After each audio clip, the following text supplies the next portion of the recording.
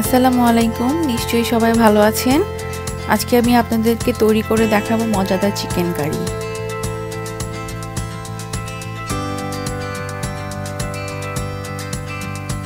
Chicken curry রান্না করার জন্য এখানে আমি প্রথমে 2 কেজির একটা মুরগি নিয়ে নিয়েছি।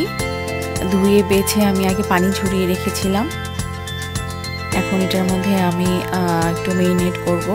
প্রথমে দিয়ে নিলাম লবণ, তারপরে দিয়ে নিচ্ছি অল্প একটু শুকনো মরিচের গুঁড়ো, এবার দিয়ে নিচ্ছি একটু আদা রসুন বাটা। চিকেনটা এগুলো দিয়ে মেখে আমি 10 মিনিট মেরিনেট করে রাখবো।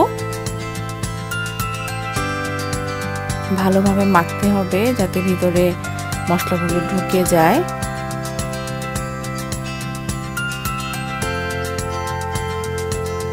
চিকেনগুলো মাখা হয়ে গিয়েছে, এখন আমি 10 মিনিটের জন্য এটা ঢেকে রেখে দেব। চুলোয় আমি একটা প্যান বসিয়ে নিয়েছি। হাঁড়িটা গরম হলে আমি এখানে কিছু সয়াবিন তেল দিব। এবার ম্যারিনেট করা চিকেনগুলো আমি এই প্যানের মধ্যে হালকা করে ভেজে নেব। খুব সাবধানে আস্তে আস্তে করে চিকেনগুলো দিয়ে দিবেন।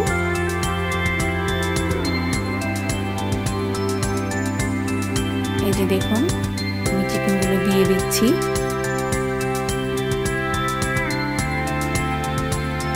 এবার আমি এই চিকেনগুলো ভাজার জন্য ওয়েট করব।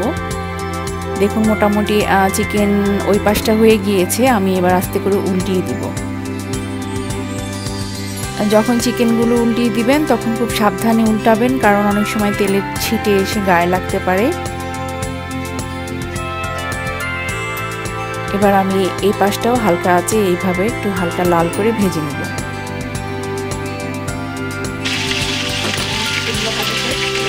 আমার দুনো পাশে চিকেন ভাজাই হয়ে গিয়েছে। এবার আমি আস্তে আস্তে করে চিকেনের পিসগুলো তুলে নেব। খেয়াল রাখতে হবে চিকেনটা যাতে পুড়ে না যায়, তাহলে রংটা নষ্ট হয়ে যাবে। এই যে দেখুন, আমি চিকেনের পিসগুলো তুলে নিচ্ছি। এইভাবে আমি সবকটা চিকেনের পিস দিয়ে হালকা করে ভেজে নিব। এই যে দেখুন, আমার বাকি চিকেনের পিসগুলো ভাজা হয়ে গিয়েছে। এবার আমি এই চিকেনের পিসগুলো তুলে রাখবো। আমি এখানে কিছু মাঝারি সাইজের 4টা আলু কেটে ধুয়ে পানি ঝরিয়ে রেখেছি। এবার এই আলুগুলো আমি চিকেনের মতন ভেজে নিব।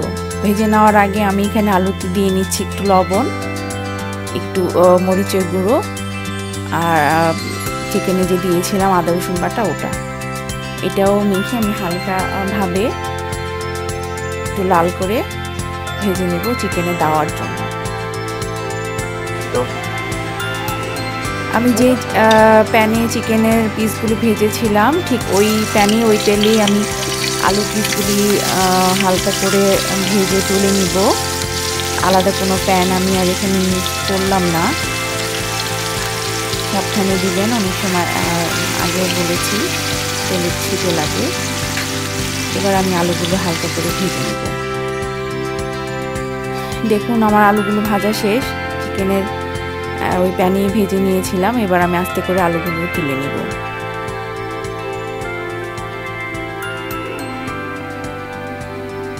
এই যে দেখুন, আলুগুলো কিন্তু মোটামুটি সিদ্ধ হয়ে গিয়েছে, চিকেনগুলো সিদ্ধ হয়ে গিয়েছে, এজন্য রান্না করতে আর বেশি সময় লাগবে না।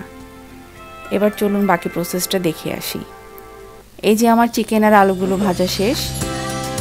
এবার চুলায় আমি নিয়ে নিচ্ছি একটা হাঁড়ির মধ্যে নিয়ে নিচ্ছি সয়াবিন তেল। যে যতটুকু খাবেন অতটুকুই দিবেন, আসলে পরিমাণটা যার যার ইচ্ছে অনুযায়ী।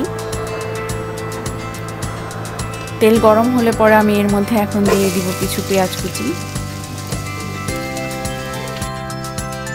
আমি এখানে নিয়ে নিচ্ছি 3টি তেজপাতা, 4টা ছোট এলাচ আর 3 টুকরো দারচিনি। এবার এই গরম মশলাগুলো আস্ত গরম মশলাগুলো আমি এই পেঁয়াজ কুচির মধ্যে দিয়ে দিব।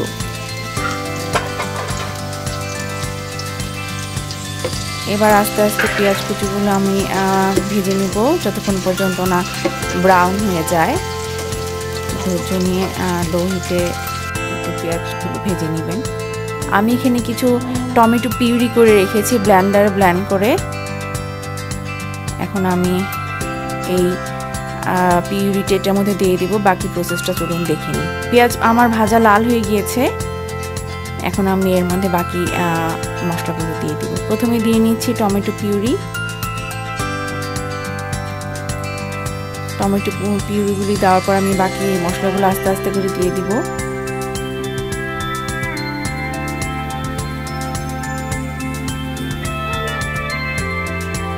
এবার আমি এর মধ্যে দিয়ে নিয়েছি 1.5 টেবিল চামচ আদা রসুন বাটা।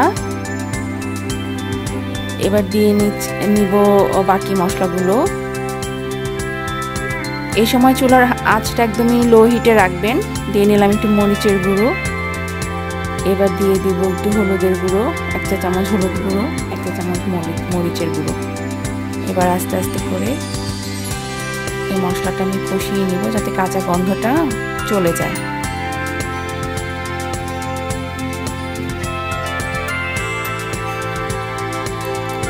এবার দিয়ে নিচ্ছি স্বাদ মতন লবণ। প্রথমে অল্প করেই দিবেন, লাগলে আবার পরে দেওয়া যাবে, যেহেতু চিকেনে আর আলুতে অল্প করে লবণ দেওয়া হয়েছিল, এই জন্য আমি অল্প করেই দিলাম। লাগলে পরে আবার দেওয়া যাবে, কোনো সমস্যা নেই, অসুবিধা নেই। আস্তে আস্তে করে মশলাগুলো আমি কষাতে থাকবো।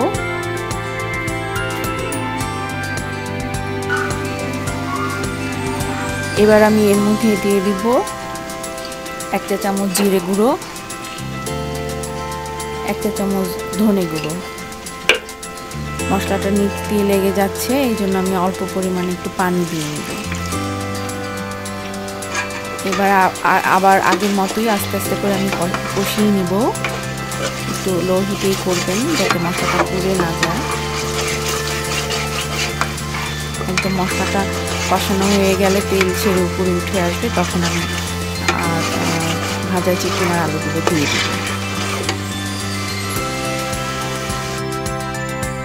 এই যে দেখুন আমার মশলা আলহামদুলিল্লাহ কষানো শেষ, একদম তেল ছেড়ে এসেছে। এবার আমি এর মধ্যে চিকেনের পিসগুলো আর আলুগুলো দিয়ে দিব। ভেজে রাখা চিকেন থেকে একটু পানি ছেড়ে এসেছে। আমি যখন এই চিকেনটা কষাবো তখন আর এক্সট্রা কোনো পানি দিব না।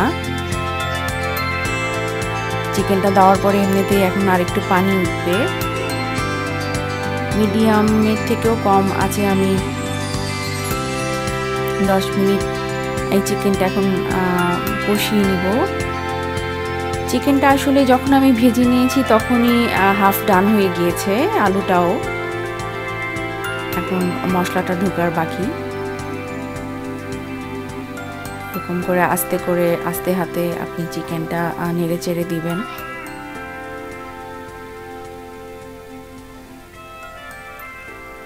এবার আমি 10 মিনিটের জন্য ঢাকনা চাপা দিয়ে চিকেনগুলো কষিয়ে নিব। মাঝে মাঝে ঢাকনা উঠিয়ে আমি নেড়ে চেড়ে নিব, আসলে পুরো ভিডিওটা তো দেখানো সম্ভব না। এবার আমি 10 মিনিটের জন্য রেখে দিলাম। এই যে দেখুন আমার চিকেন কষানো শেষ, সুন্দর করে সব মশলা চিকেনের গায়ে আলুর গায়ে লেগে গিয়েছে। এবার আমি অল্প পরিমাণে ঝোল দিব, বেশি ঝোল রাখবো না। আপনি এখানে গরম পানিও ইউজ করতে পারেন ইচ্ছে করলে, আমি ঠান্ডা পানি দিচ্ছি। অল্প পরিমাণে পানি দিয়ে আমি এখন এই চিকেনটা ঢেকে দিব।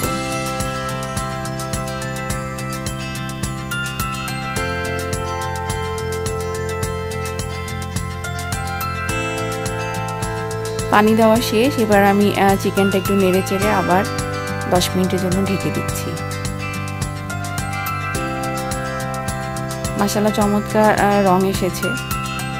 যদি ভালো লেগে থাকে আমার এই ভিডিওটি একটা করে লাইক দিবেন, আর অবশ্যই সাবস্ক্রাইব করবেন। আমার অন্য কিছু ভিডিওর লিংক ডেসক্রিপশন বক্সে দেওয়া আছে, আপনারা আশা করি দেখবেন।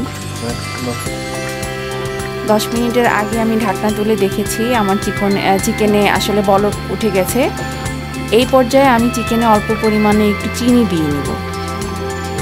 যারা চিনিটা না খাবেন তারা অ্যাভয়েড করবেন, না দিলেও কোনো সমস্যা নেই। চিনিটা দিলে আসলে টেস্টটা বাড়ে, এজন্য আমি একটু চিনি দিয়ে নিচ্ছি। এবার আমি আরও কিছুক্ষণের জন্য চিকেনটা ঢেকে দিব।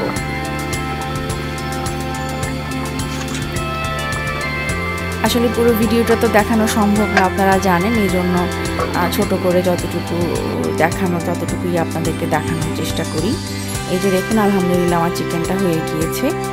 এই চিকেনটা আপনি সাদা ভাত, খিচুড়ি, পোলাও দিয়ে ইচ্ছে করলে খেতে পারেন। খুবই মজাদার এবং টেস্টি একটা চিকেন কারি এটা হয়।